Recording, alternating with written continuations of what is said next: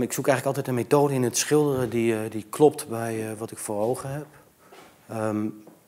Dat is best een complex proces, omdat je het ook zeg maar, in overeenstemming moet zien te brengen met alle ideeën die je hebt over schilderkunst.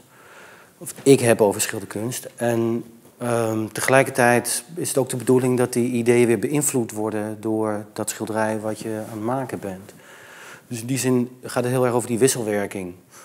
Nou, dat lijkt mij eigenlijk wel volstrekte reload, als je toch dat moet interpreteren.